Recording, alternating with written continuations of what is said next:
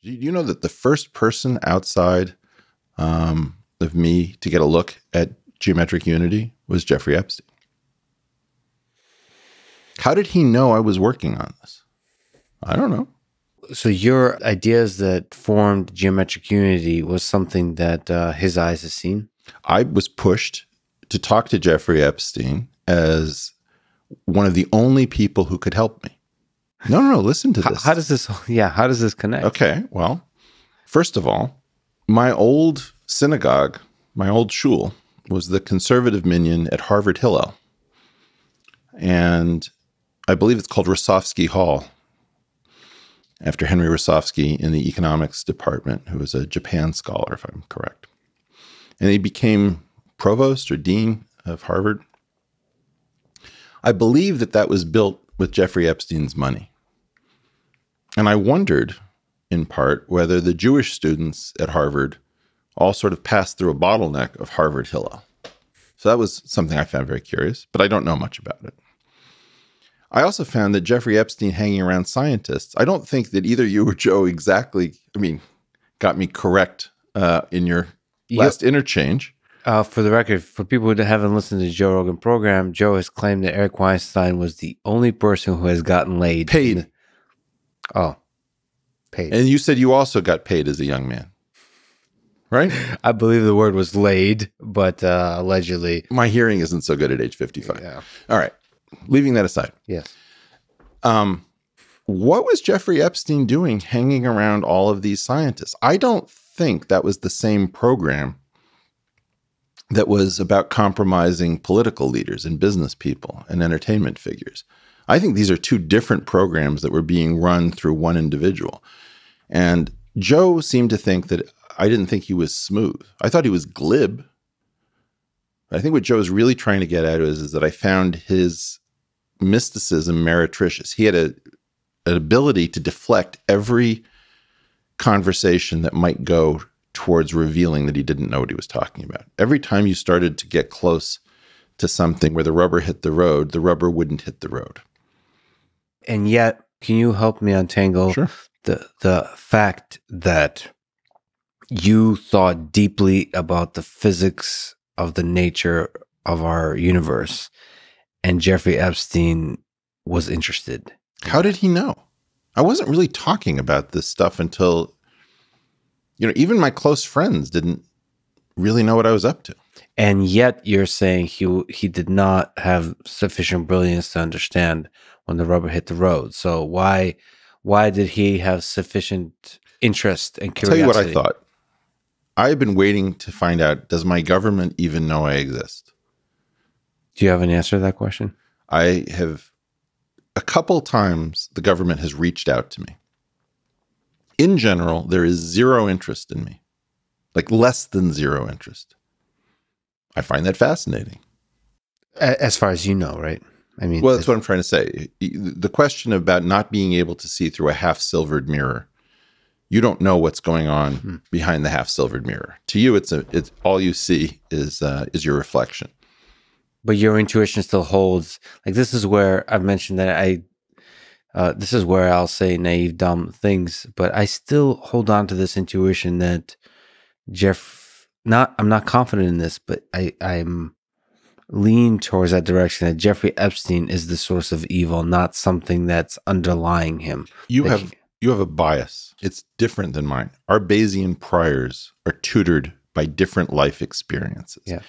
If I was mostly concerned, like Sam Harris is concerned, that people fill their heads with nonsense, I would have a very strong sense that people need order in the world, that they take mysterious situations, they build entire castles in the air, and then they go move in if they really get crazy. The old saying is that neurotics build castles in the air and psychotics move in. Coming from a progressive family, we had a different experience. It's really weird when the government is actually out to get you, when they actually send a spy, when they actually engage in disinformation campaigns, when they smear you. And if you've ever had that brought to bear on your family, you have a Howard Zinn sort of understanding of the country, which is different than having wow, do people believe crazy stuff because they watch too much TV?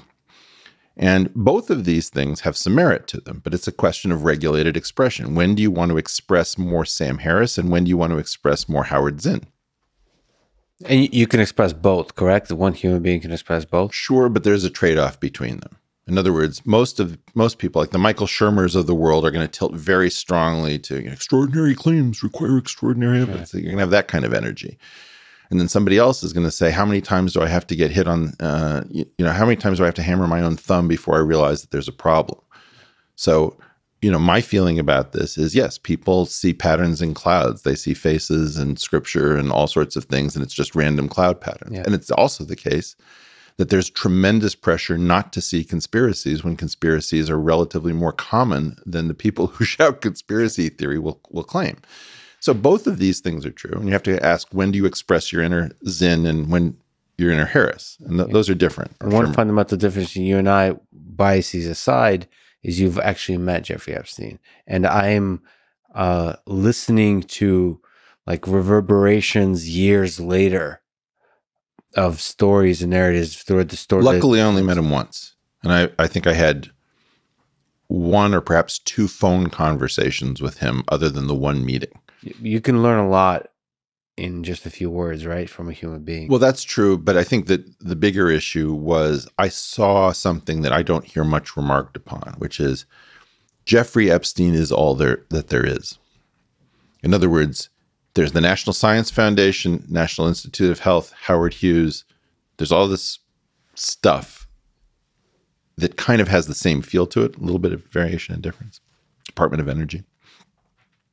If you fall outside of that, there's just Jeffrey Epstein. That's what you're told. Yes. That's not quite true. There's Kavli. Maybe Jim Simons is now in the game. Peter Thiel has done some stuff. You had Yuri Milner and Mark Zuckerberg try. So there is other money running around. Templeton. But very strongly, there was a belief that if you're doing something really innovative and the system can't fund it because we've become pussies, Jeffrey Epstein's your guy. So there's like this funnel that you're supposed to go through. That's right. And the idea is that you get called to the great man's house and, the sort of lubricious version of Ralph Lauren, takes you in and asks you bizarre questions. And maybe he has an island, maybe he has a plane. And, when you're starved, somebody showing you a feast, or when you're dehydrated in a death's door and somebody says, oh, I have a well.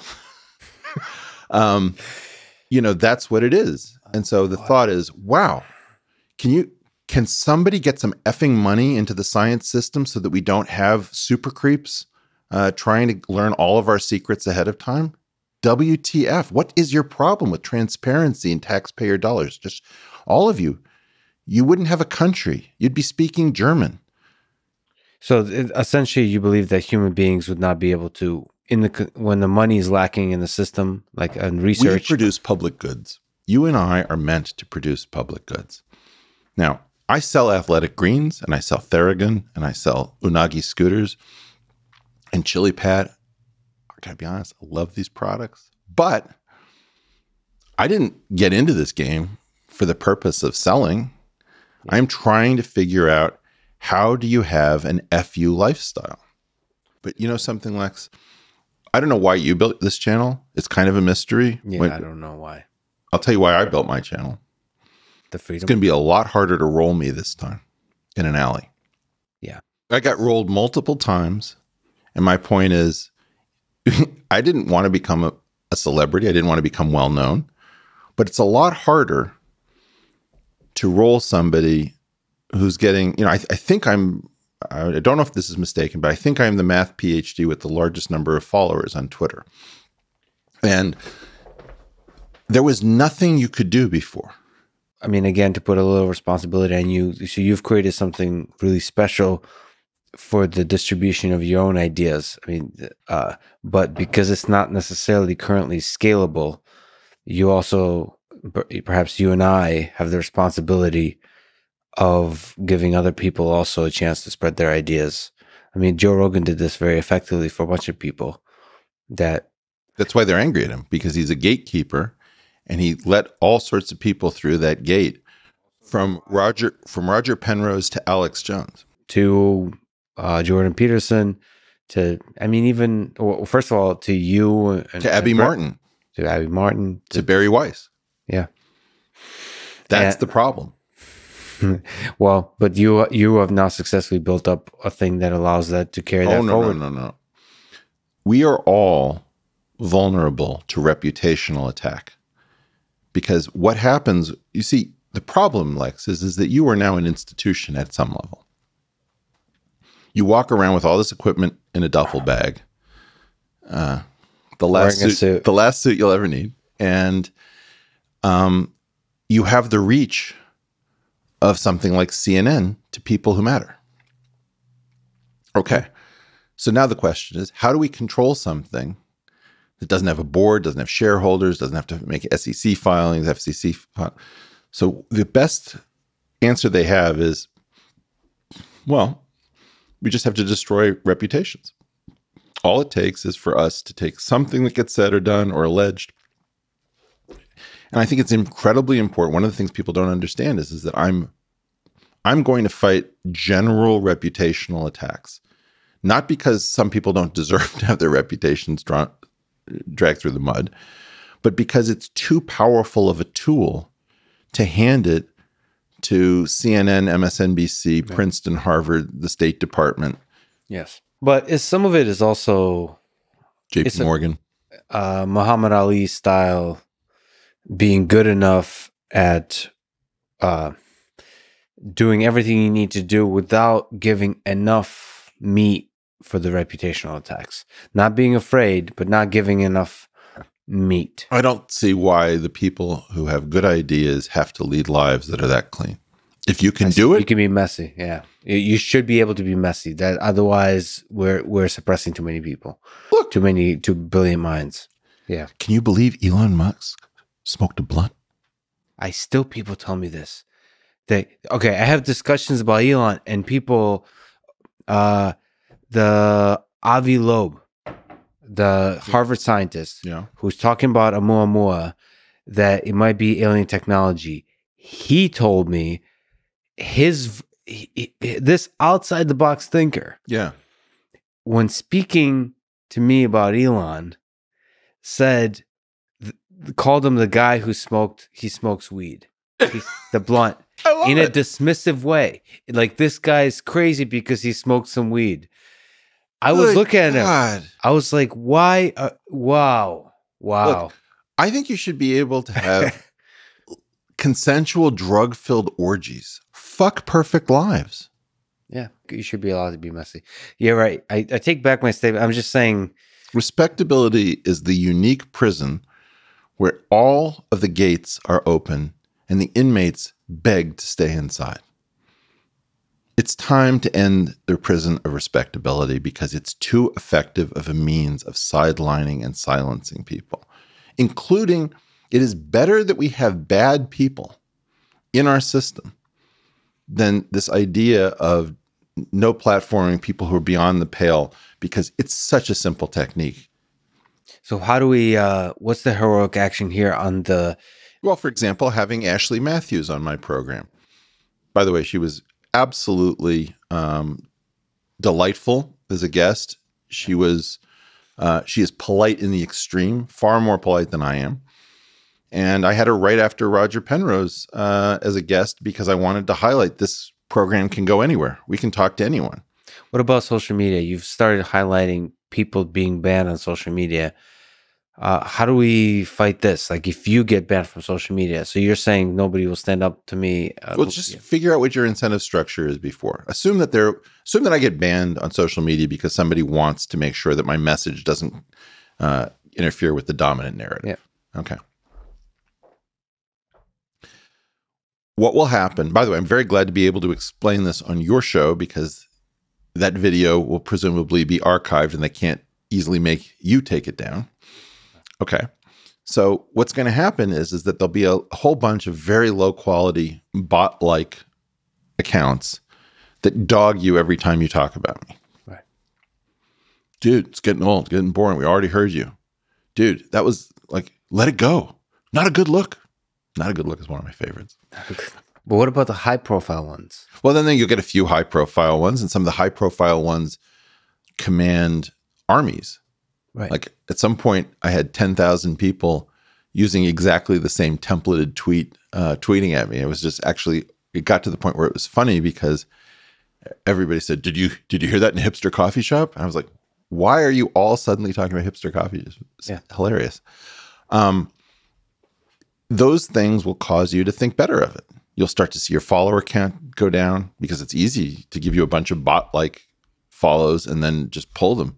So I think that it's pretty well known how, and then maybe your account will be suspended and it can't be revoked and, et cetera, et cetera. And then 3 days later, you'll be told it was an error. So let me push back. I just don't see not defending you. Like, okay, so what are the things you would do that, given that I can actually talk to you offline, that would make me not defend you? Well, first of all, I can't. I mean, no, but because, I can imagine. Yeah, but all of us have things. If somebody says, "Do you hear what your boy Lex said about you?" Mm-hmm. What did Lex say about me? Oh, he said you were flawed, dude. Oh shit. Yeah. They sow distrust because none of us want to stand behind flawed people. That's why you have everybody rushing to say, I neither condemn nor condone. I know I don't condemn nor, why? What is that? Mm-hmm. We're all trying to say. By the way, for the record, I said that Eric is smarter than me and a brilliant human being, but flawed like all humans are. My point is, I've now come up with a new policy, which is I don't care what my friends have done. I am not disavowing my friends. Not because they didn't do the wrong thing. Maybe they did do the wrong thing. I don't know. What's the value of friendship if that's not that? Like, for example, we've had the situation with Brian Callen. Brian Callen was featured recently in the Los Angeles Times. I know nothing about the allegations. I can't. I didn't even know Brian at the time, right? I've known him for roughly the time I've been in Los Angeles, maybe a year and a half. Mm-hmm. During that period of time, I've never seen anything wrong. Now I'm in a situation, well, what do you think he did? Do you think he didn't? It's like, you know what? I don't know. But I do know this. Everyone's entitled to have friends because we can't afford isolated people. And if your friends do the wrong thing, they're still your friends. Yeah. And if they do terrible, terrible things, you bring that up with them privately. And it's not my responsibility to disavow in public. We've had this situation that I don't like where, particular people that I've been close to, I'm put under tremendous pressure to disavow them. What do you think now about your buddy? I like Dave Rubin, all that kind of stuff. Here's the thing.